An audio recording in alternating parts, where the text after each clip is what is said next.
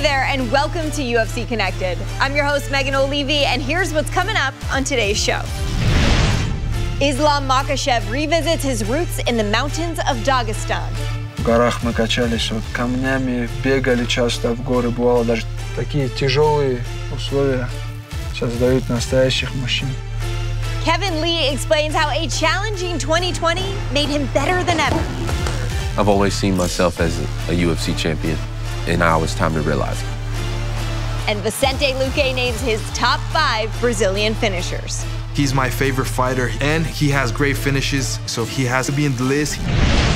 Islam Makhachev joins a recent wave of contenders to emerge from the Russian Republic of Dagestan.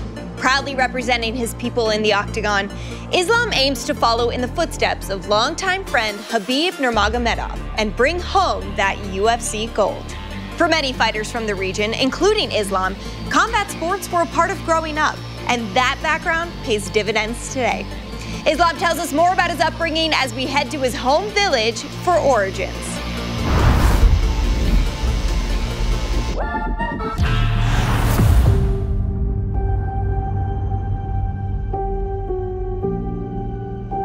Islam Makhachev has all the skills. His ability all across every area in mixed martial arts is second to none. Когда начинал в ММА именно, у меня была цель не стать там чемпионом UFC. Представлять нашу республику, нашу страну, это то, за что я дерусь. He was the first guy at the gym with Khabib back in the day.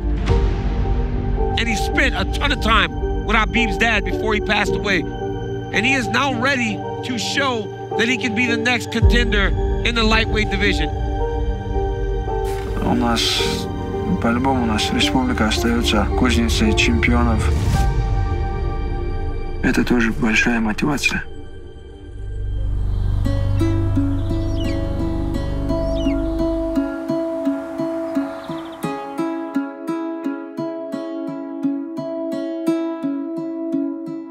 I'm born in Dagestan, Makhachev, but all my life I live here in this village. Салам алейкум, пацан. Салам алейкум, это Галикан наш. А вот когда ты приезжаешь с Махачкалы в горы, у местных ребят было какое-то понятие, что вот городские типа слабые или что-то такое, и постоянно и часто приходилось там драться, постоять за себя, за кого-то там друга. Ну, всегда тут в чем отличие здесь, вот именно это, наверное, в горах. Вот ты подрался с кем-то, ты с ним на следующем часу вы уже самые близкие друзья. Есть тут огромные каменные глыбы, которые за несколько километров их на спине, на горбу сюда тащили. Ну, это корни из наших прадедов, есть тоже вот наш народ такой, вот физически развитый, они умственные, вот оттуда это. Это работа, то, что здесь там что-то строить, копать, собирать, там сено, ходить тоже скотоводство, это тоже какой-то физический труд. Значит, вот уже это в генах как-то заложено у нас. В горах мы качались вот камнями, бегали часто в горы, бывало даже 3 раза в день мы бегали в горы, просто вот камнями качались. Такие тяжелые условия создают настоящих мужчин. Название села, что весь мир уже знает наше селение, Бурши. То, что он смог это сделать.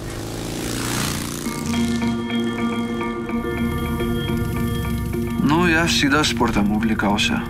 И вот смотрел на каких-то больших звезд. Там Кэббот, Кен Шермак, такие бойцы, вот на них смотрел, думал, это... Я понял вот именно ММА, что это мое, когда я выиграл по боевому самбо. И вот так как-то у меня зародилось по жизни, вот любая игра у нас как до победного бывает. Даже помню первые их шаги в спорте, Ислама, Хабиба. Они постоянно конкурировали между собой, боролись, там, занимались вместе, все время друг другу помогали. Узнал, что Хабиб тренируется у своего отца. Я пришел в зал, увиделся с Хабибом, так можно, тоже буду ходить. И начали где-то. И Ислам в соседнем дворе жил, и мы там на тренировках. И учились еще в одном школе. в одной школе тренировались, в одном зале. И вообще с детства вообще. Сколько, почти 20 лет мы знакомы. 3 минуты! И время показало, что он на самом деле хочет стать не просто там рядовым чемпионом, он хочет выделиться среди них. Вот сейчас сразу нападай сразу! Я думаю, если бы не было у него такого духа, он бы не достиг бы таких высот. В этом плане у него еще запас, еще полностью он себя даже... Долго стоите, долго стоите. Я помню, он в любителях хотел выиграть там чемпионат мира.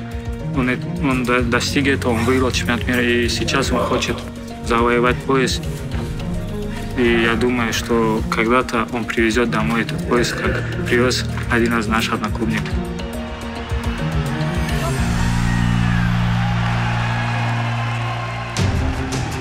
UFC lightweight champion Khabib Nurmagomedov. This guy dominates people in a way that we have never seen before in the UFC. For my money, this is a legend in his own right. I want to say thank you for my father. Ну, отец всегда нам говорил, вот ты когда будешь уходить, ислам должен прийти. Another one of these great fighters from Dagestan, Russia. In Russian powerhouse, Islam Makhachev. You realize that Islam is every bit of the fighter as Khabib. Khabib не только как тренер, да, он ему и как брат. Двигайся, стойка, он медленный на руках. Я хочу, чтобы ты стойка... Тренера обычно тренируют тебя, выставляют на соревнования, но он занимался всем и... Может, кто-то это называет тренерством, кто-то называет это там братством. А мне главный результат. This guy is a killer. That's some high-level grappling right there. You see why Makhachev is among the most avoided guys in this division. And a lot of people think we are looking at a future contender, if not champion, in Makhachev. Ну, иншаллах, дай Бог, мы никогда не знаем, что завтра будет. Ислам понимает, что ему самому надо со своего пути всех соперников. Вот и все. А вот этот Ислам прошел вот этот путь. И тренировался, ездил, выигрывал, доказывал это делом.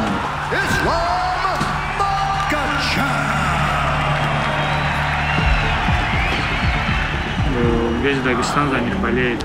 Все ночью никто не спит, у экранов сидят, у экранов и болеют. В отдаленных краях, там, где даже нет интернета, стараются сюда в город приехать, чтобы посмотреть, поболеть за ислам.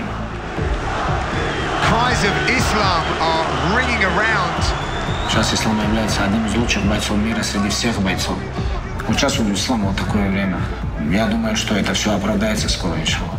Как он начинал, у него были мечты. Ждем, не дождемся, когда он станет чемпионом. Когда ты видишь, что столько людей за тобой следят, болеют, радуются, когда ты выигрываешь, там ты будешь следующим, это большая ответственность. Ты должен понимать, должен знать, что ты не можешь их всех поднести. Следят за этим.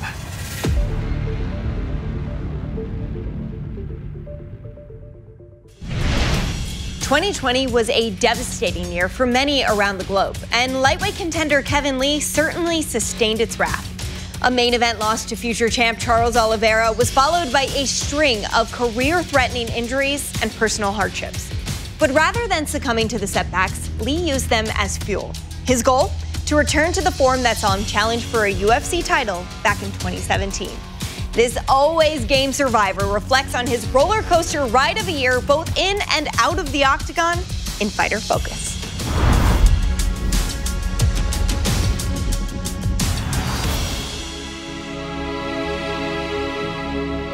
My career has been a complete learning lesson.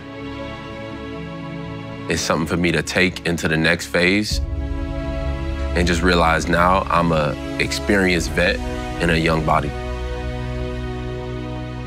Up until this point, I've had a lot of potential, but I have yet to realize it. Well, Kevin Lee gave up a promising wrestling career to pursue MMA full-time, and if the results are any indication so far, he made the right decision. There's been a lot of ups and downs in my career. I've got a lot of fights in the UFC. At the beginning, I'm a freshman going up and up and up, just starting the climb. Not even in his peak yet, but shows all these signs of greatness. Coach Follis was a large part of my success. Hands up, little bit of motion. Let's get those feet moving, Kev. There it is. Switch to the short choke. Hey! Hey! Yeah! Yeah! There is a new UFC lightweight contender, ladies and gentlemen. His name is Kevin Lee. The Tony Ferguson fight was my first title fight. All right, gentlemen. All these lights and that pressure just kind of boiled up inside of me. Beautiful scramble here. Tony is sliding that right knee up high. He is in trouble. He's got the arm on the outside, but he's gonna pull the head. There's the tap. Tony Ferguson has done it. Tony Ferguson is the UFC interim lightweight champion of the world. That was the start of the ups and downs. The end of 2017, going into 2018 was definitely one of the lowest points. Losing the fight to Tony Ferguson, losing the title, all those opportunities, and then losing my coach right after. Robert Follis has been a stabilizing force for Kevin Lee. When Robert Follis died, he was left without a real head coach. It was a devastating loss for him. Him committing suicide made me question a lot of things. And it kind of reinforced a lot of things for me too. It reinforced my heart and my will and my desire to go on. It took a big toll on my career, and that kind of showed through. I was able to bounce back and have some highlights. Kevin Lee wants to resume his rise to the top of the mountain. But it wasn't the end of the ups and downs. Oh, Kevin Lee is busted up.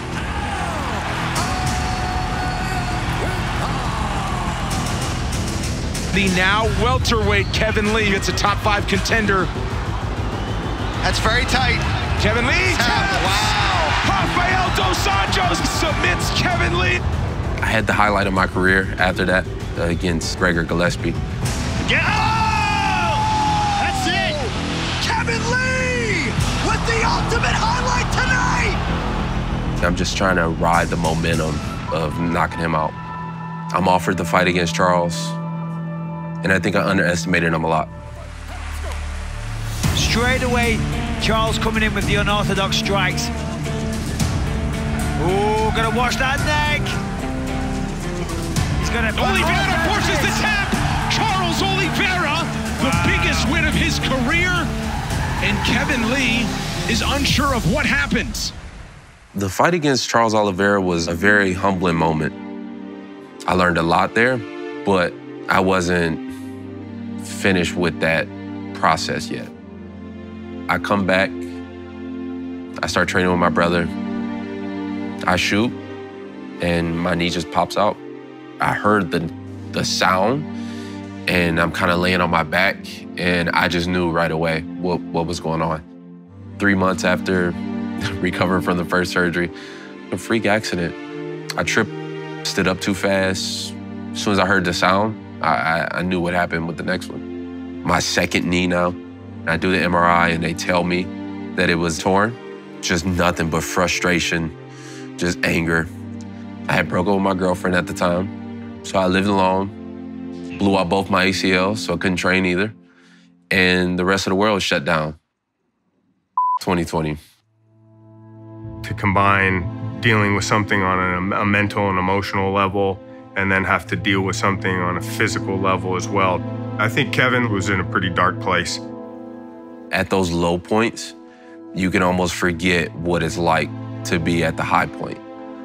The practices of getting over the mental humps is realizing I'm not the high point and I'm not the low point either, that I'm somewhere in the middle of that. And then somewhere in the middle of that, I just love what I do.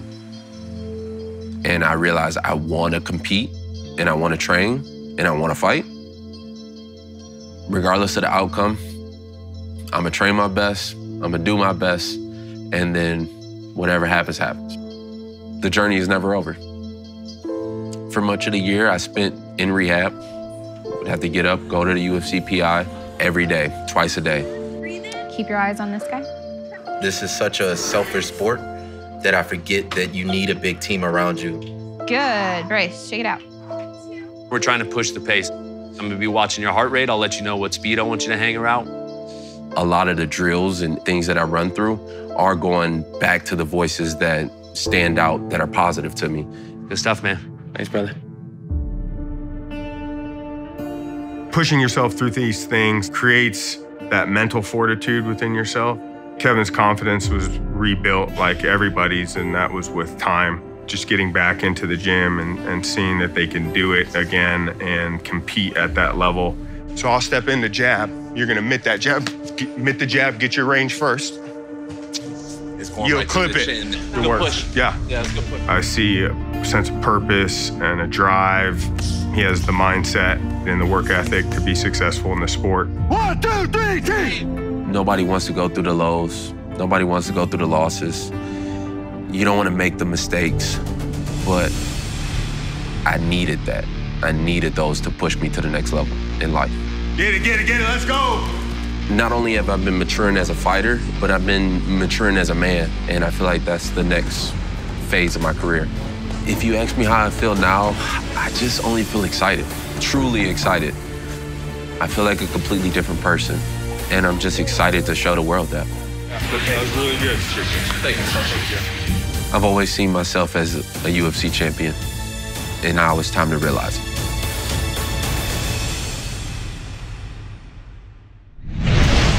Brazil has produced some of the most prolific fight stoppers in UFC history. Among the latest is Vicente Luque. At number 2 on the all-time welterweight stoppages list, the silent assassin draws inspiration from his fellow countrymen. Luque names his favorite Brazilian finishers in Take 5.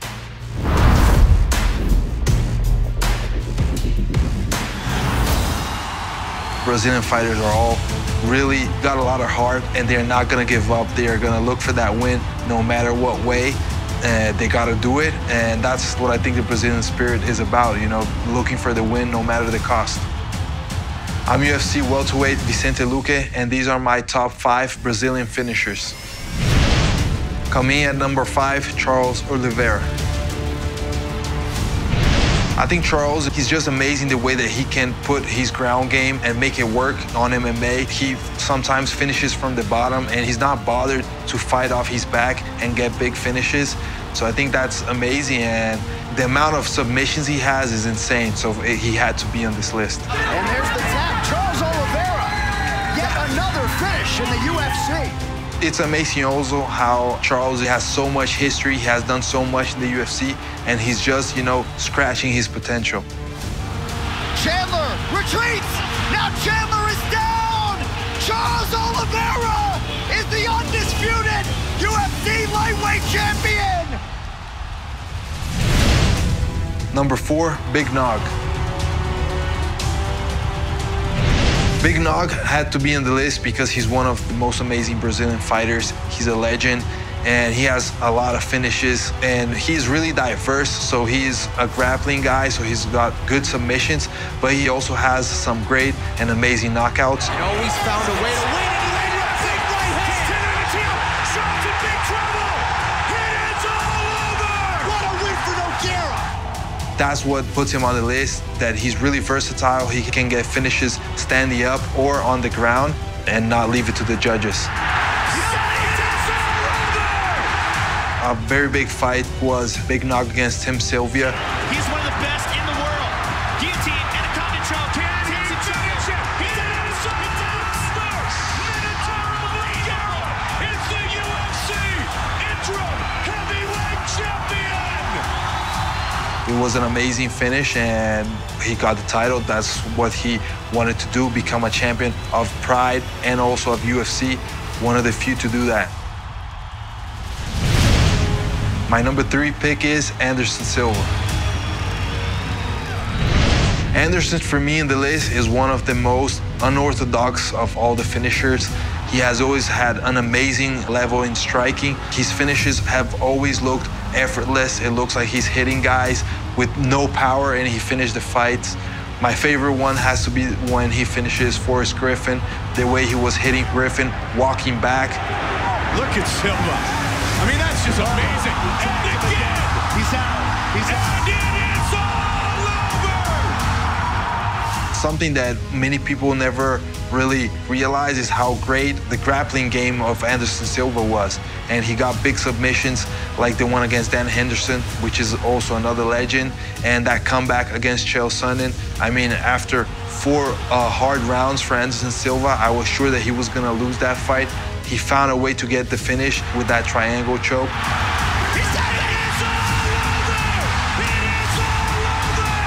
He was amazing all around, and he had a really underestimated ground game, but a high-level ground game. Anderson Silva! He's a master, a true martial arts master. Coming in at number 2, Shogun Rua. Shogun had to be in the list. He's my favorite fighter. He's one of the guys that I always looked up when I was starting my career. And he has great finishes, really aggressive Muay Thai style, and also complete. He has submissions, he has knockouts, he does everything. So for me, he's one of the greatest to ever finish fights. I think one of the big finishes is against Lyoto Machida, and he didn't want to leave it to the judges. He went out there, did what he had to do in the first round, and got the title. It was really amazing to watch. Oh, he got rocked. Shogun with the blowout. Mauricio Shogun is the new UFC light heavyweight champion.